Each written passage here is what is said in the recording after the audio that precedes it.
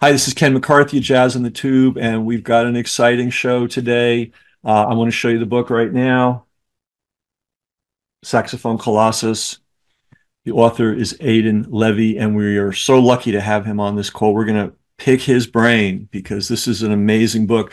So when I'm reading this book, right? And I'm thinking, this is the best jazz biography I've ever read, and then I thought, well, that's kind of, that's a subjective thing, and maybe I'm off, maybe I'm wrong here. And then I saw an interview that Aidan did with Gary Giddens. And Gary Giddens kind of said the same thing in the interview.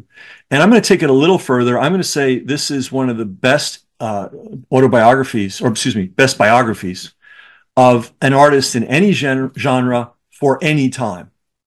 I mean, this is you really, Aidan, welcome, of course.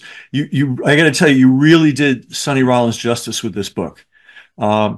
And it's tough to call a book Colossus, Saxophone Colossus. But this book merits the title. And I want people to see this is a Colossus. But it's easy reading. And I always say the best reading should be like a glass on a store window. You don't see the glass. You just see all the good stuff in the store window. And that's how this book reads. You never get caught up in how it's written or you're just into the story. So, Aidan, I want to tell you about my bias, right? I love the stories of musicians, and of course, I'm very interested in their masterworks and all the details of what they do in over the course of their career. And of course, you cover that masterfully in this book. But to me, I'm most passionate about that period of time from when a child first thinks, "I want to be a musician," and to the time they're a working musician. To me, that's the real heroic journey. That personally for me, that's what I'm most interested in. And you covered this so beautifully in your book. And I want to talk a little bit further about something. Sonny was born in 1930, and that is a very interesting year. First, I want to read a list of other musicians born that year, if you don't mind. So Ornette Coleman, Blue Mitchell, Tommy Flanagan, Paul Horn, Richard Davis, Herbie Mann, Ahmed Jamal, Hank Mobley, my buddies from New Orleans, Eddie Bow and Peter Fonten, Muhal Richard Abrams, Ray Charles, Pepper Adams, Clifford Brown, Booker Ervin, Jim Hall, my good friend Dave Amram, and of course Sonny Rollins. And when I talk with David, I always talk about these guys and him as the class of 1930. They're all men, so we can say they were boys when they were born, obviously. These boys were born in this incredible golden time of music that we'll never see again. They were turning 15, 16, 17, 18, 20, just as this bebop revolution was catching fire. And of course, young people, when you're young, you're full of vigor and sap and just energy and enthusiasm and inspiration. So as they were reaching those very golden years, they were also experiencing bebop as it was being born. This will obviously never happen again. We all see bebop in the rearview mirror. And I've been praying that somebody would do a good job of capturing what it was like to be a boy born in 1930, in love with music, and experience that incredible explosion of creativity that took place. And so you did it. So thanks for indulging me in my long introduction, Aidan. You're a musician. That's Yes. right. Yeah. And I'd like to talk a little bit about that because I think only a musician could have written this book. Somebody who went through that heroic journey of one day you saw a saxophone and thought, "Ooh, I want to play that." And then went through all the things to get to the point where you're a working musician. So before we get into the book, if you don't mind, can you tell people a little bit about your musical career, the things that you've done, experiences, training, that kind of stuff? Sure. Well, first of all, thanks so much for having me. It's really an honor to be here. And I am kind of overwhelmed by the praise you're showering on this book because really I feel like I'm standing on the shoulders of giants with this one. So there are so many books that have inspired me, and maybe we can get into that later. Let's do that. Let's make sure we do that, please. Yeah, just so many people who kind of helped shape this book and who inspired me to work on this. But my own journey as a musician, well, let's see, it started when I was, I don't know, about 7 or 8 years old, and I begged my parents to get me a saxophone. I had, um, always gravitated towards the instrument when I saw it. We go to a restaurant or something, and there would be a saxophonist in the band sometimes, and I said that's what I want to play. Um, and when I was 9, I got my first saxophone, started on an alto, and I grew up in a town called West Hartford, Connecticut, Okay. just 2 or 3 minutes from the Hartford line. And Hartford is where Jackie McLean settled and Right. the Hart School of Music. So I started taking saxophone lessons at the community through the community program, kind of the extension program at the Hart School. And in my town, West Hartford, they had this storied jazz program at a high school in the town called Hall High School. And the program's still going. It was started in the 1950s by a jazz educator named Bill Stanley. And I just had this dream starting when I was about, I don't know, maybe 10 or 11 years old to play in the jazz band at the school. And so many people came through that program, and I can just name a couple: Brad Meldau, Erica von Kleist, Drew Sayers, who was an early teacher of mine, and just many, many others. Noah Preminger is a saxophonist who was in my year at school. So just some fantastic musicians have come out of that program. I had a wonderful saxophone teacher by the name of Larry DeVorn, who taught many people in Connecticut, Noah Preminger included. And he kind of worked through many of the fundamentals of jazz theory with me. But there were many others. Jen Allen's a great pianist who's still in the area and making fantastic music. Chris Allen, saxophonist, who came out of that same program. And then there were other mentors that I had along the way. J-Mo Johnson, the drummer J-Mo Johnson from the Allman Brothers Band, lives in a neighboring town. So I would get to sit in with him a little bit, and he idolized Max Roach and kind Mm. of gave me a different kind of education in the music. So yeah, I kind of came up that way, but I also always had a passion for writing and literature. So at some point, it occurred to me that maybe I could put all these things together. When I moved to New York City after I graduated from college, I started freelance writing about music. And I was writing for the Village Voice, Jazz Times, occasionally the New York Times, and some other places. And also, I played in a few bands. Um, I played in a rock band, and the main gig I had was with a big band called the Stan Rubin Orchestra, Mm. and I had the baritone saxophone chair for 10 years, from about 2008 to 2018. And the band started in the 1950s. Its claim to fame is that they played at Grace Kelly's wedding in Monaco. So I got to learn from the musicians in that group, Mm. who uh, really gave me another kind of education in ensemble playing, how to improvise, how to be succinct when you're playing a solo. Mm.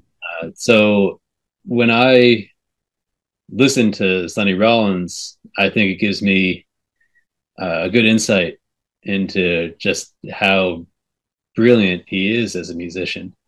I can see just how uh, short I'm falling compared to that standard, and that's a good thing ultimately, because Mm. it gives Sure. it gives everybody something to strive for. Yeah. But yeah, I mean that's a little bit about my background as a musician. I still play primarily baritone saxophone, but I play all the saxophones, clarinet as well.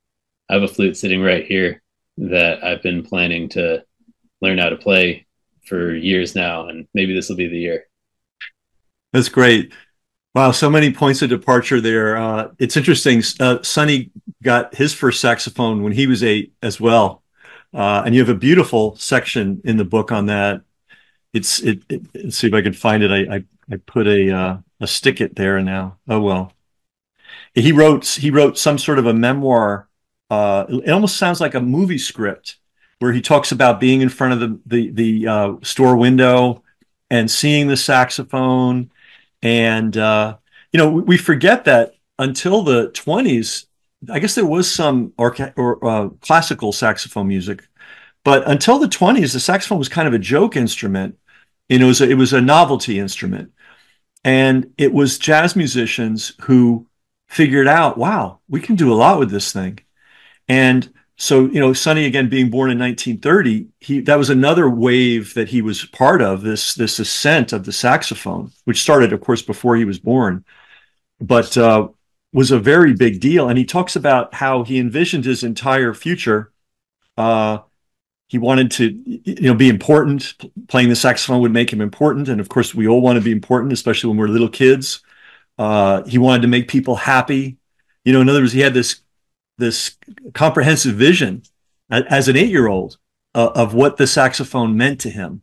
And I know that, interestingly, his mom raised the money to get him a saxophone, of course, and who else is going to do that, by the way, and that's how Ornette Coleman, also born the same year, got his saxophone.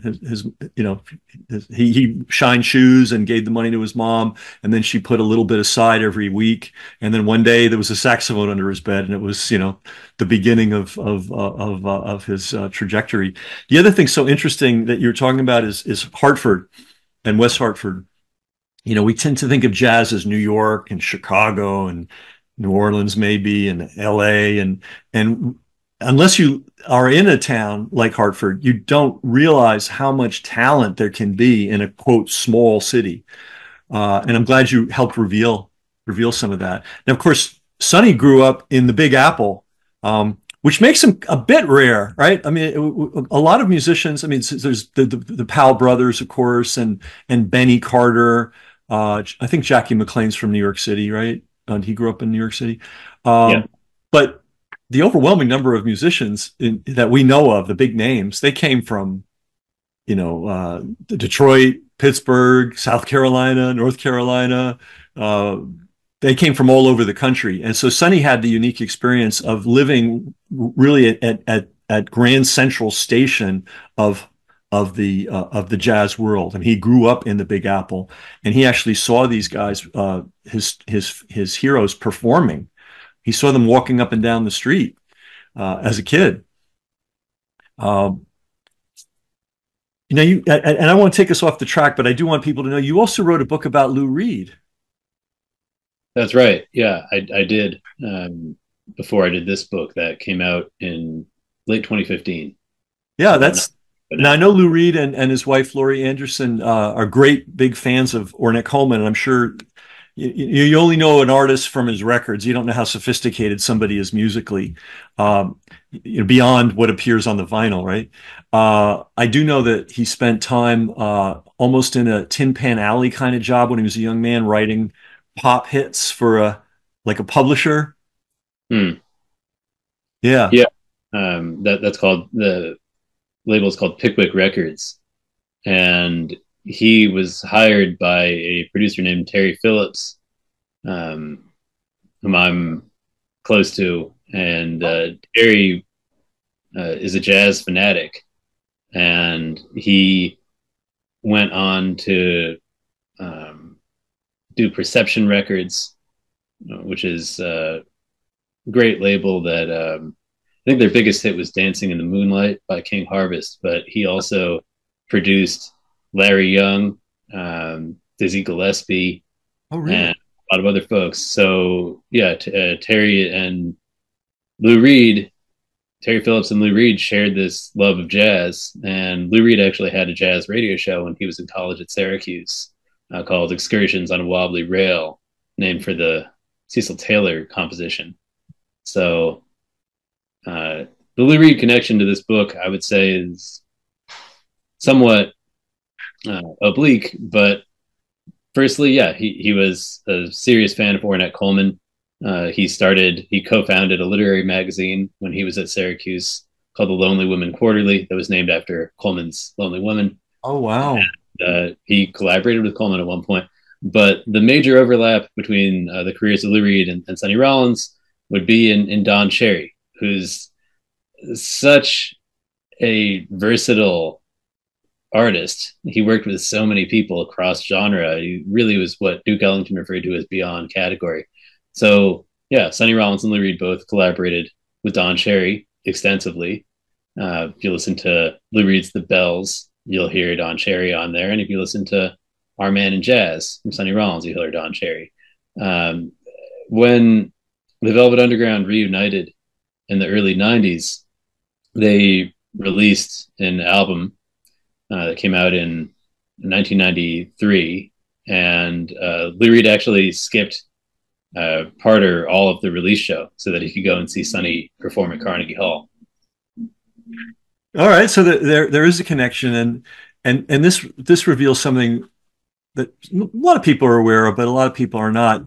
Again, you see somebody, you see their hits, and you see what they put on vinyl and what they're known for, and you don't know the depth. It's like an iceberg. You see the tip of the iceberg, and underneath that, I mean, you just told me half a dozen things I didn't know about Lou Reed, and there's probably a whole lot more. And when it comes to American music, so many of our pop musicians are serious jazz fans. I mean, they may not be playing a lot of jazz, but they know the music, they respect the music. And so jazz is this, we always, say, well, only 1% of the music buying public buys jazz or whatever it is. But you have to include the fact that, a good percentage of our best-selling popular musicians, they all knew jazz. They knew, were big fans, were intimate with it. Now, you had access to some really unique resources in putting this book together. And again, I don't want people to be daunted by the size. It's a big book. There we go. But it's smooth. It's like I kind of liken it to a bag of potato chips. You read a few pages and it's like, I'm going to read a few more, and then I'm going to read a few more. And next thing you know, you're reading a bigger book than you've maybe read in a long time. Now, You don't have any shrinkflation in this book, though, really. right, that's right. Right, it's an old school bag of potato chips with all the potato chips really in the bag. Um, and you are drawing clearly on a ton of material and some really material that the rest of us probably are not going to have easy access to. So can you talk about some of the gems that you were able to dive into in putting this narrative together? Sure. So I would say there are three major sources, kinds of sources for the material in this book. First and foremost, interviews, oral history. That oral history is crucial to jazz history. Getting the stories from the musicians in their own words. And that was something that I was committed to from the beginning with this project. And I'll tell you in a couple minutes about some of the people I had the privilege of speaking with. May I ask, I'm sorry to interrupt, how many roughly do you think you did for I this? would say more than 200 interviews. Wow. And I'm sure they were like extended interviews, wasn't like 5 minutes. It could be different periods of time. Some might be relatively short, some might be hours long. Some people I talked to for many, many hours on many occasions. Gotcha. So it's varied. I just want to raise one. It's hard to track people down and coordinate with them to find the time. So it's not only the time you put into preparing for the interview, doing the interview, but reaching out, contacting, finding the guys, finding the right time, keeping all that material that you gathered straight. It's just to me, it's an epic thing. But anyway, so interviews was a key part of this book. Yeah, it was a major organizational effort. And I didn't have any research assistants or assistants in general for the book, although I had help and guidance along the way. I did all of the planning for the interviews, contacted everybody, all of that. I think that people agreed to do the interview sometimes because they knew me, but mostly just for the love of Sonny and because he's such a such a towering figure in the music. So yeah, I think people uh, wanted to be able to contribute to this and kind of share their stories and their appreciation um, of the master. So yeah, interviews are one part of the research went into this book. Then um, periodicals. So looking at the history of jazz in print Mhm. across hundreds of publications, not just the jazz press, also the mainstream press. And there are various research databases that I used. And that was a complicated process to make sure that I could read as many of the articles that included Sonny as possible. I can't say that I read all of them because there's tens of thousands. I mean, maybe I did read, I don't know, look at 10,000 articles or more, something like that. Who knows? Over the 7 years I worked on this book, but I mean, just to track, to have kind of comprehensive database of Sonny in print. Mhm. Uh, so there was that aspect of it. The downbeat. I spent about 3 or 4 months going through the microfilm of the downbeat archives, Wow. going back to 1934, and I read years and years downbeat magazines, just combing it for any mentions of Sonny and other contextual Mhm. reference points for the book. At some point, I devised a method to digitize the microfilm, so I was able to do that, which streamlined the process a little bit. But that still ended up taking 3 or 4 months, just working with that microfilm every day. And that's just downbeat alone. That's just downbeat. Wow. That was the only publication where I would say I put in 3 or 4 months going through that publication alone on a near daily basis. But it was years that I was researching different periodicals Oh, and sure.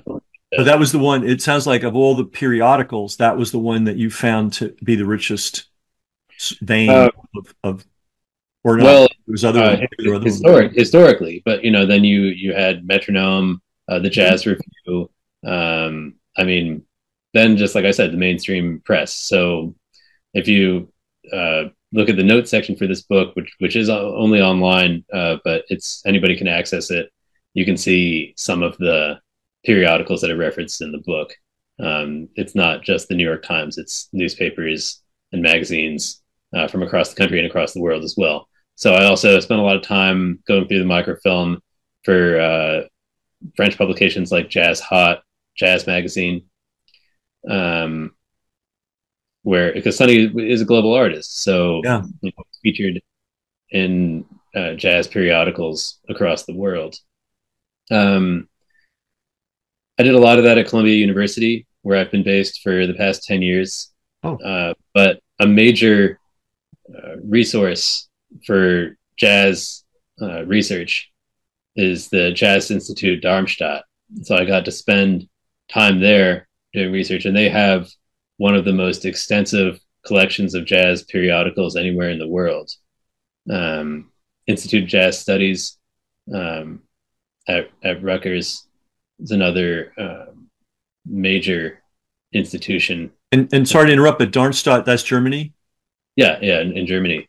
Wow. Um, Who knew? This is news to me. This so that is the one of the ultimate repositories of jazz periodical yeah, information. major repository. And the founder of Jazz Institute Darmstadt, Wolfram Knauer, who retired recently, uh, began compiling what he calls the Jazz Index, or these Mm. jazz indices. And he did it mostly himself, I think. If not, almost, I think he single-handedly did this. I think that someone else has maybe taken up the mantle at this point. But what he did is, if you ask for the Jazz Index on Sonny Rollins or Ornette Coleman, if you want Jazz Index on Ella Fitzgerald, you can just email Jazz Institute Darmstadt, and they'll reply with the index, and it will give you a comprehensive listing comprehensive bibliography of almost every mention of these artists going way back. And those articles and reviews and features come from periodicals across the world. So you'll have Jazz Podium in there. You'll have German publications in there. You'll have American publications, British. They have an extensive archive of Melody Maker. It's very hard to find that. So that's another resource I used. And it's just amazing the work that they've done. Can I ask, obviously lots of languages too, right? German, French, I'm sure Italians do a lot of writing about jazz, Yep. Japanese. How did you handle those kinds of, were you able to penetrate that stuff? Yeah, absolutely. Oh, really? So yeah, so I can read French and Spanish, Italian a little bit, but I was kind of able to translate the articles that I needed for Japanese, Swing Journal, and a couple other publications. I also consulted those archives and was able to translate anything that I needed. Well, I translated more than I needed, I should say. There was a translator who helped me from Japanese on one instance. That was primarily with an interview I did with a Japanese drummer named Takeshi Inomata. But then the Swing Journal archives were extremely important to my research because Sonny was such a celebrity in Japan that there was near constant coverage of whatever he was. So, and he was a national celebrity in Japan. Not, yeah, yeah. I mean, he was a national celebrity in this country too, but I have a feeling in Japan he might have had even more national prominence in the national press. I'm just guessing. Well, yeah, everybody I interviewed that went on tour in Japan with Sonny said that when they arrived in Tokyo, that it was like the Beatles had just shown up. Beautiful. There would be, they'd be greeted with these like basically caravans of journalists. They'd be showered with gifts. Sony gave them a gift one time. Every band member. It was, I think, like a clock radio, and it said on it Sony Rollins. Yeah, he went to Japan with Betty Carter. That was the first time he went over in 1963. And yeah, I mean, like I said, it was like Elvis or the Beatles had shown up. I wonder where we'd be. Maybe like more exciting than that for them. Yeah, yeah. I wonder where we'd be and where the music would be had it not been for Europe on the one hand and Japan on the other hand. What a huge boost. We have a lot of jazz video that we have on the site, and 9 times out of 10, it's coming from France, it's coming from Italy, it's coming from Germany, the Netherlands, just really high quality stuff that otherwise we wouldn't have a record of because no one really shot it or shot it well. I'm still hoping someday, this is a total sidebar, but I'm still hoping someday the Soupy Sales Charlie Parker thing shows up. I don't know if you were aware, he was on when Soupy Sales had a local TV show, I think it was in Cleveland.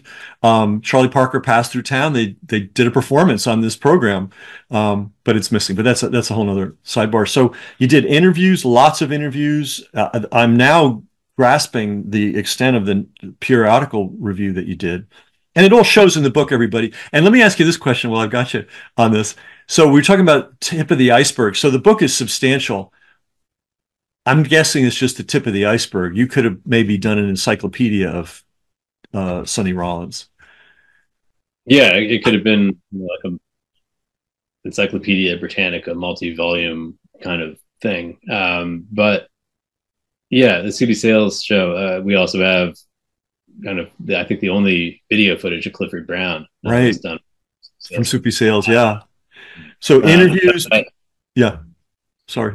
yeah, Uh, the first draft of the manuscript was about twice as long as the finished book. wow. Uh, so some of that survived in the notes section. Um, It's always painful, isn't it? I mean, it's like, what do you cut? It's like, it wasn't that painful oh, for really? me. Okay. I I end up writing so long usually that I've just kind of inured myself to the pain of cutting out, material that I wrote and maybe thought was necessary when I wrote it, but when I come back to it in revision, it's got to go.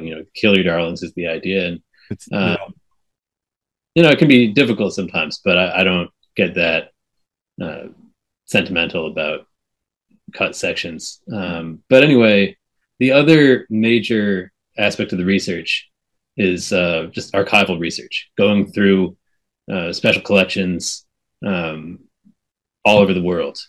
So first and foremost, the Sonny Rollins archive that Sonny bequeathed. Sonny placed his archives at the Schomburg Center for Research in Black Culture. Mm. Uh, that's a branch of the New York Public Library. It's on 135th Street, and it's about 2 blocks from where Sonny was born, Oh, uh, wow.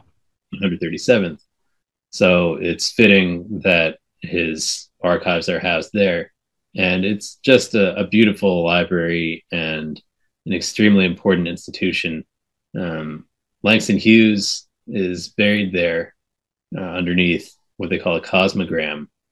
Uh, and there's this amazing photo of Amiri Baraka dancing with Maya Angelou on top Mm. of the cosmogram, and kind of a celebration of Langston Hughes' life, but also the continuation of uh, Black arts and culture. So Sonny's a part of that. James Baldwin's archives are Oh, there. wow. Malcolm X. Oh, Uh, wow. yeah, so much material. If you're interested in Lorraine Hansberry, you can find stuff on it. I mean, just about um, any major Black artist, they'll have material there. And it comes from Arturo Schomburg's original collection that became the foundation of the Schomburg Center for Research in Black Culture. So Sonny's archive is there, and it consists of manuscripts, so the paper part, the photographic part of the archive, and then you have moving image and recorded sound. And each of these collections in Sonny's archive is extensive. So the paper part of the archive consists of um, hundreds of boxes, I should say more than 100 boxes of material. But each box may contain, thousands of pages of material, covering correspondence, business records, his Mm. journals or his notebooks, his practice notes. And Mm. I spent months practically living at the Schomburg Center, just going through the entire archive. So that became really the cornerstone of this book, Mm.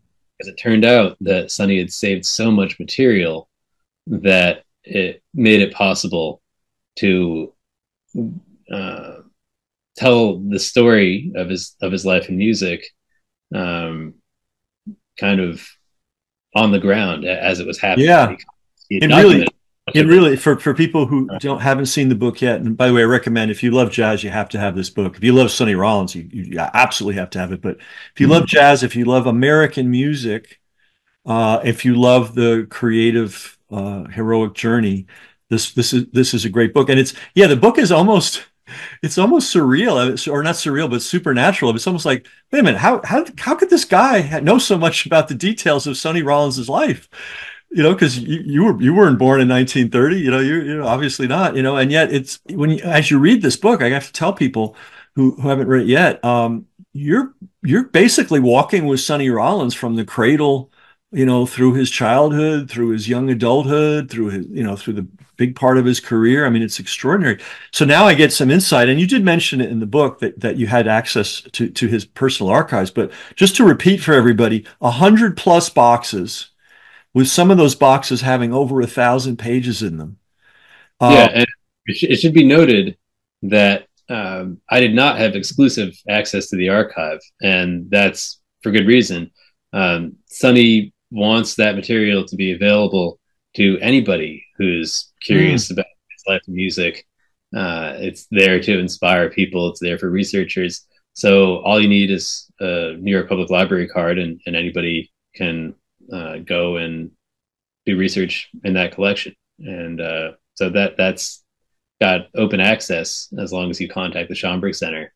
And I've uh, been at the library looking at the archive with some brilliant musicians. I know that they've mm, been able to kind of benefit from this archive, from this repository, and the fact that Sonny documented so much of it. It's really remarkable.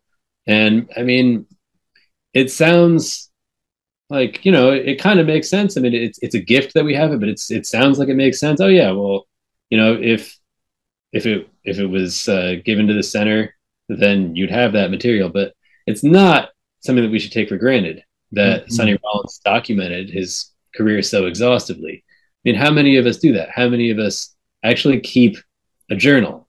How many of us are holding on to our business records, for decades? mm. Now, of course, at some point, Sonny must have realized, he's he's an icon, he's a celebrity, so maybe it's important to save some of this material for posterity. But I found the journal entries and the practice notes to be staggering and astonishing because Mm, I think mm. it's something that I personally I always think, oh, I should really keep a journal this year. And invariably, if I've ever tried to do it, I'll lapse out of it. So I don't have a comprehensive record of what Yeah, I've been. And somebody like Sonny Rollins, who was a heck of a lot busier than I've ever been or ever will be, still managed to document this material. It tells you something about his character, and it tells you something yeah, about his commitment to self improvement, how introspective he was, how analytical of a thinker he is. So, his practice notes, thousands of pages of exercises that he devised for himself in order to perfect his craft so that when he hit the stage, he could truly improvise. right. He did not get on stage and play back those exercises, which consisted of interval studies, long tones, tonal work, working on the breath, various patterns, mastering scales, and just making sure that he always studied the fundamentals. He didn't get on stage and just play that material back, far from it. But in order to be able to improvise, in order to be able to enter into a flow state on the bandstand, he needed to have this foundation. And he worked on that all the way through his retirement. And that's documented in the archive. You'll see that through his practice notes going through the 2010s, that he's still working on it. He's still coming back and working on the fundamentals. Mm, Uh, so, I mean, it kind of goes to show if Sonny Rollins is practicing the fundamentals into his 80s, like what excuse do any of us have? We really have an excuse to not be practicing, still working it out. mm. So it's inspiring. Like I said, I don't think anybody can really meet the standard, but I think that that's a good thing ultimately. But Well, yeah, as far as the archival research goes, there were so many other archives that I consulted for this book. It's not just the Sonny Rollins sure. archive, the Max Roach archive at the Library of Congress, which is a major source for jazz historical research, because Max Roach was another artist who documented his work Mm. exhaustively, not exhaustively. I'm talking like it seemed like every receipt was saved. Wow. So when I wrote the chapter on the last days of Clifford Brown and Richie Powell before Hmm. the fatal car accident, um, you can see that Max Roach is saving the receipts on the days leading up to that journey for, like, the tolls, if they stopped, and Wow. new suits, every hotel that they went to, when they checked out of the hotel. So yeah, you were saying sometimes you read the book, how could I possibly know this? And the answer, Right. these artists actually saved this material. So, Well, Max Roach did and Sonny Rollins did, but this is not typical behavior for anybody, and not for a right, lot right. of not for a lot of jazz musicians, let's face it. Well, How, not for anybody, as you said. So, they just saw that it was important to document their careers. well, And there's two beautiful things here. One, that they did it. Well, actually, there's three beautiful things. One, that they did it. What a gift to all of us. Two, that you found it and used it. And three, that it ended up in a book that we can actually read, because most of us are not going to make it to the Library of Congress to read about the last days of Clifford Brown and Clifford Brown and Richie Powell. That blew me away. But that section, just again, that was one of these sort of supernatural things. I'm like, wait a minute, were you in the car with these guys? It's that vivid. right. And like I said, that just the book owes a debt to Max Roach for saving all this material, Yeah. because there's nothing that I made up in the book. There's absolutely nothing that's fabricated. And the reason why it has uh, an exhaustively documented notes and references Mhm. section is so that anybody who doubts any piece of information, fact, or detail in this book can go and consult the notes section and say, okay, well, this is where this came from. And if you really wanted to check it, you'd find it there. You'd see, because it was so incredible to me that many of these events were documented, Mhm. granular level of detail that they were, that I wanted to make sure that nobody would ever think, oh, he probably just made that one up. He's just Mhm. because that one of the principles I committed to from the outset of this book is that I wouldn't, uh, there wouldn't be anything fabricated. There Mhm. wouldn't any poetic license in the book. Everything would have to be sourced Gotcha. impeccably. Gotcha. So yeah, like we're just all fortunate that these artists did document their Wow. lives to the extent that they did while they were living them. I mean, it's that sounds like a tautology, but I mean, how many of us do that? As I said, when you're going through uh, a rough period or an exciting period, or if you're on tour or on vacation, how many of us are also saying, "Oh, I've got to file all these receipts away. I should really take down in a journal how I'm feeling on this day," and also being in the moment at the same time. I mean, so these Yeah. artists who are uh, kind of the improvisers par excellence are still also stepping back from it and documenting it at the same time. And it tells you something about how to improvise. Mm-hmm. Mm-hmm. And any other musicians that did an unbelievable job of documenting the details of their lives? We got Sonny, we got Max Roach. Those are two big ones right there. Anybody Yeah. else? Yeah.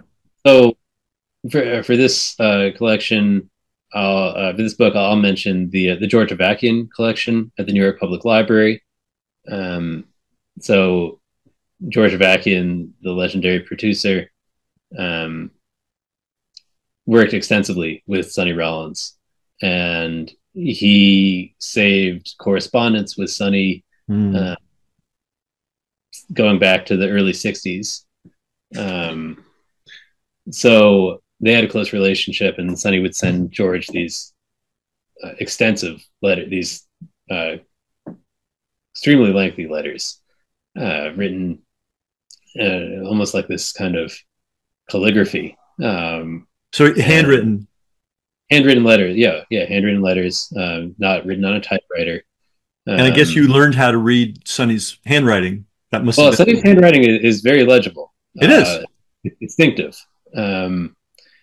Yeah, and if anybody's curious, you can see his handwriting because he wrote a beautiful letter to Coleman Hawkins in 1962, Mm. uh, just attesting to the uh, importance of Coleman Hawkins to his career, how Hawkins is his hero and still Mhm. is, Mm. and to this day still is, and hoping that he'll get to see him again soon. And of course, he does see him again soon, and they make Sonny Meets Hawk. But anybody can find this letter, and if you want to see Sonny's handwriting, and it's a fairly it's a long letter. Sonny uh, turned out to be a prolific writer, and um, really, really a thoughtful writer as well. Just penetrating insight. So there were a lot of letters that he wrote. I got in touch with a guy in the Washington D.C. area named Marty Burns. It turned out that when Marty Burns was like a sophomore in college, he was doing a term paper, and he decided just on a lark to write Sonny Rollins a letter and see what he thought about the state of jazz. And Sonny responded with like a 6 or 7 page handwritten letter. Unbelievable. And Marty saved it all these years and shared it with me, and part of that ended up in the book. But yeah, George Avakian. There's a jazz presenter in Norway named Randi Hultin, journalist and presenter, and she had a decades-long friendship with Sonny, going back to 1971, or around 1971. I think they met maybe a little bit earlier than that. But anyway, they would write these long letters back and forth to each other, and uh, I went to Oslo to do research in the Randi Holton collection, and she also had photos documenting her relationship with Sonny, and she some film footage that she'd shot at her house where so many jazz musicians went to visit, and they would always sign the guest book. Mm. Everybody visit Randi Holton, and there's this one photo of Sonny mowing the lawn using a real mower, which they still have them. I have a real mower, but mowing the lawn. So um, yeah, that consisted of hundreds of pages of Wow. letters that Sonny had written to her, and she wrote hundreds of pages back. And the letters from her are in the Sonny Rollins archive at the Schomburg Center. Uh, so yeah, I mean that's another collection that I was grateful to do research in. I did that shortly before the birth of my first child. My wife and I took a little trip, and we went to the Netherlands, and I did research there and some interviews there. And we went to Oslo, and we were in Madrid, and I ended up interviewing uh, a former collaborator, Sonny's there. I went to Heidelberg, and well, that's when I went to Darmstadt. But anyway, Oslo was it was a surprise because when you do archival research, you never really know how extensive the collections might be. So I Yeah. was really blown away when I saw, my God, this is hundreds of pages of letters from Sonny. Unbelievable. So There's you could, another, so to research Sonny Rollins, you can literally travel the globe and find stuff almost everywhere you went. yeah, absolutely. I wasn't able to travel as much as I wish I could. Um, so yeah, like after COVID hit, I had to curtail some of that travel, but Mm. fortunately, I was still able to um, do research just through the internet, through video conferencing platforms. That made some of that possible. There's another artist named Gertrude Abercrombie, a surrealist artist, and Sunny was very close with her. So I consulted her archive in Washington D.C. and at the Smithsonian, and it turned out that he had written similar level of correspondence of letters to Gertrude Abercrombie. Mm. Uh, so she has one painting where there's a cowboy hat in it, and there's a little note in her archive that says, to Sonny, and whose hat this really is. And you can see the photos, or you can see actually the cat. Um, so yeah, there a lot of archival stuff. But you talked about going across the world. I really wanted to go to India because Sonny had spent time in an ashram in Mumbai um, in 1968, and I ended up just researching what I could find about the ashram, and I uh, discovered that the Swami that Sonny had studied with was still alive. And so I was able to make contact with him. Um, his name is Partha Sarathi, uh, and he was involved with Chinmaya mission. Mhm. The kind of guru of the ashram was Chinmayananda, uh, but and Sunny had, I believe, had met with Chinmayananda while he was there, but for the most part, he was on tour, giving lectures and whatnot. Mhm. And Sunny studied with uh, Swami Parthasarathi, who's Mm. still he's in his late 90s now, but Amazing. he's still giving lectures. So I got to interview Parthasarathi, and he just told an unbelievable story, which is documented in the book. Yeah, I wanted to go to Japan. I couldn't do it because of COVID, but I was still able to interview many people in Japan, and as I said, consult the Swing Journal archives. And there's a Japanese translation in the works for the book Oh, right now. great. Oh, It wow. be out in the next Wow. Maybe they'll year. bring you, maybe they'll bring you over. Yeah, maybe I hope they they do. Oh, probably they should should. go. It's be Yeah. so logical.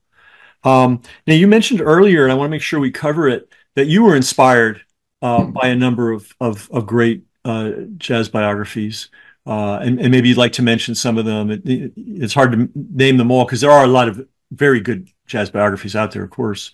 What ones come to mind as being particularly inspiring to you?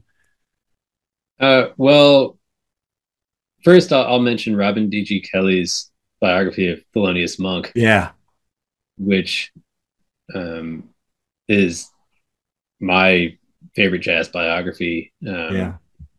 I would say um, there are others. I should say favorites because um, I don't always like to rank these things, but Right. Yeah, it's that not a matter. Yeah, sure, it's not ranking, but ones that particularly inspired you. And, it's interesting when I'm reading your book. I was thinking of the Monk book, thinking, "Wow, yeah, this is in the same vein of that amazing Monk book."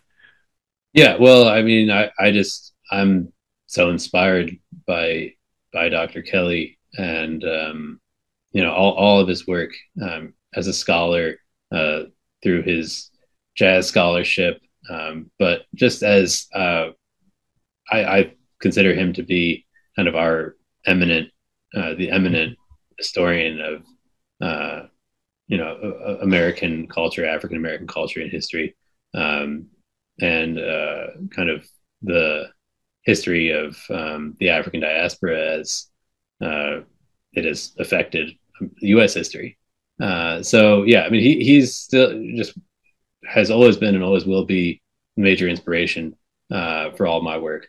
Lewis Porter and his work on John Coltrane, and Dr. Porter also was a mentor throughout the process. Oh, I've worked on this book. Gary Giddens. When the project began on a fellowship from the Leon Levy Center for Biography, and Gary Giddens was the director of the center when I began the fellowship. oh, So, he's a major inspiration, and his work on Bing Crosby, on Louis Armstrong, on Charlie Parker, you know, his book on jazz history in general. mhm. Uh, Michelle Mercer's biography of Wayne Shorter is another fantastic book. Yeah. Um, Val Wilmer, and her work, just documenting the history of this music, being one of the greatest critics in the history of the music. I mean, that I could kind of go on and on. Yeah. I really Short like Stanley list. his biography of Charlie Parker. Um, you know, I found that to be a captivating book. Um, Whose book is that? I'm sorry, which one? it's Stanley Crouch. Oh Stanley yeah. Crouch. What is it? Lightning, Lightning His out of Kansas City. Yeah, that's another book where you get to see all that surrounded Charlie Parker as he grew up, Mhm. and Yeah, it's you really get a sense of the context of the atmosphere, the history that kind of Charlie Parker came through. Um, yeah, and then I'll just say David Haydu's Lush Life, the biography of Billy Strayhorn, hmm, uh, yeah. which uh, it's that's just a brilliant book. I and that was supposed to be adapted for film at some point. Oh wow. I hope that happens eventually.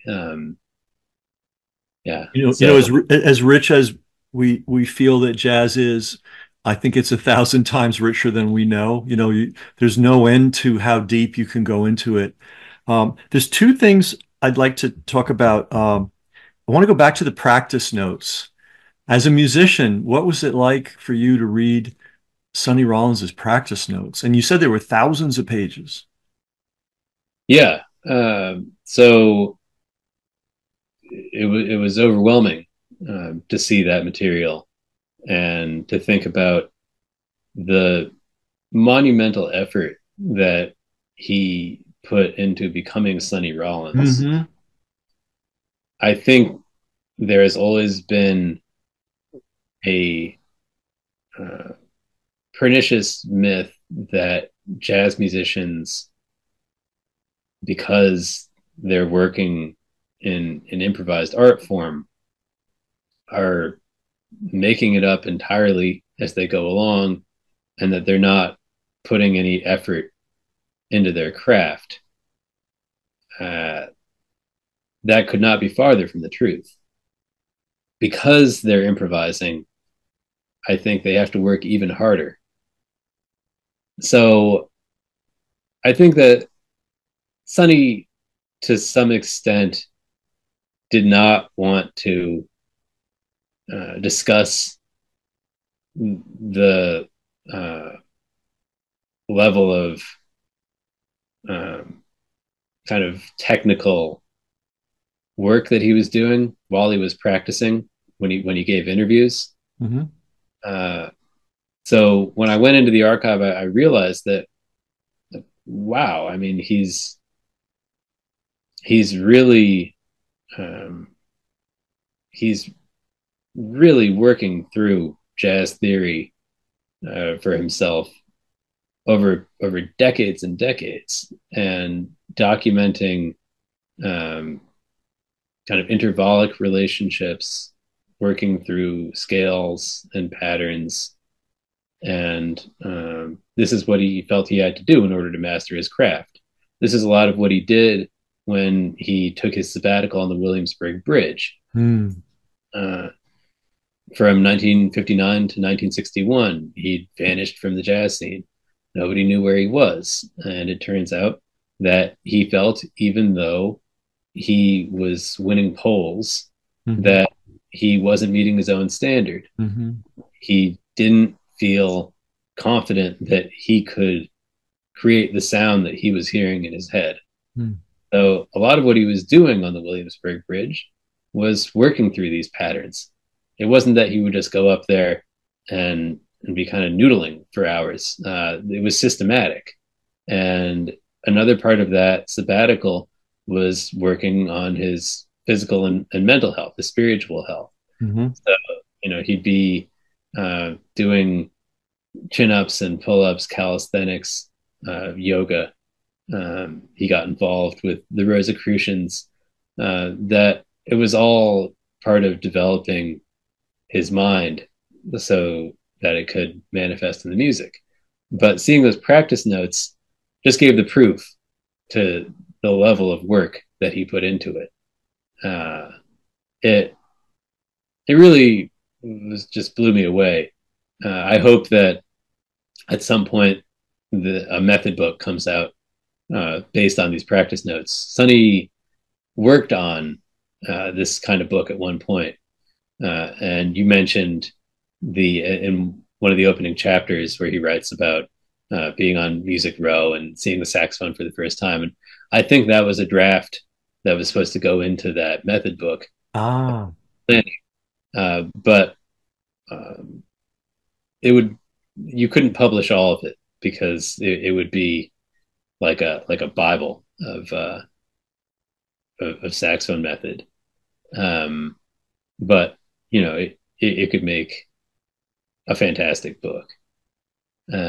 it's like another treasure he left us, and Yeah. Uh, thanks to your book, normally all we'd have people that saw him live, you'd have the memories of that, you'd have footage that exists, you'd have the vinyl. I always call it vinyl, even though it's streaming now.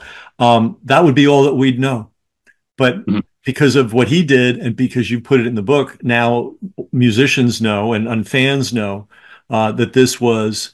I mean, this was a moonshot. This was, like a bunch of, it was one man doing it, but it was that level of intensity. We got to do all this work to get that spacecraft out of the orbit and to the moon and back. It didn't happen by itself. It wasn't a lucky, break.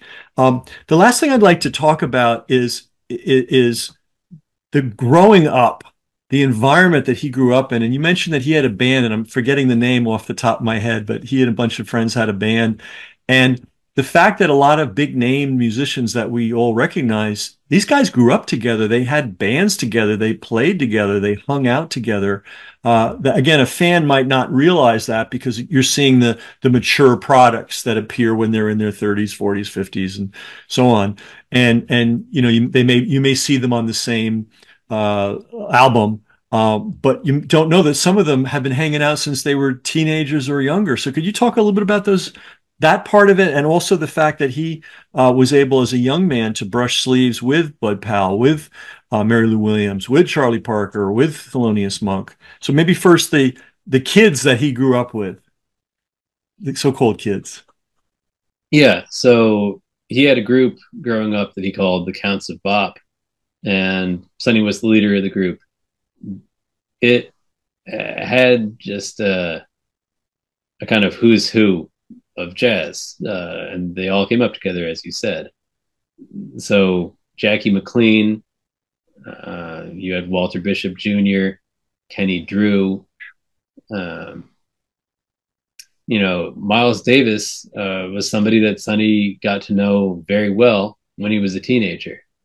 And many of his peers also got to work with Miles Davis. He got to kind of worship at the feet of Bud Powell because Bud Powell would have him over to his house. They were neighbors. They So were, they yeah, were practically neighbors. They lived in the same neighborhood.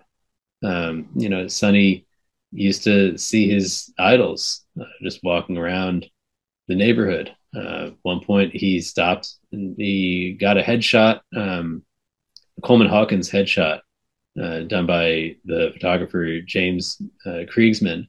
And he decided to wait outside Coleman Hawkins' apartment building, knowing that he'd come home at some point, and he did. So he got his autograph. mm, He might see Lester Young walking around the neighborhood.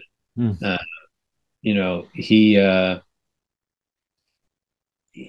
so he had this group, and they would play these dances or what they call cocktail sips in the mm. neighborhood, and that's kind of how it all got started. Um, they were sort of like the original Sugar Hill Gang, Uh-huh. um, and they I think that they as their careers developed, they weren't always in close contact, Hmm. but they would be aware of what each other was doing. And in the '90s, they had a reunion show, kind of Sugar Hill reunion show. Jackie McLean, Walter Bishop Jr., um, some other folks involved. Gil Coggins is another figure that doesn't always get his due. He brilliant pianist, and he gave Sonny some early guidance on jazz theory. He was a little Hmm. bit older. Kenny Dorham was somebody that Sonny met early on. Um, there were just so many. There was so many people coming up together in Sugar Hill and in New York City in general, because sometimes Sonny would go to Brooklyn for a jam session and meet people, um, kind of in the outer boroughs. Um, he Elmo Hope is somebody that he met relatively early on. So it really came through the community. Mm-hmm. Uh, Sonny would go to the Apollo Theater as much as he could, um, and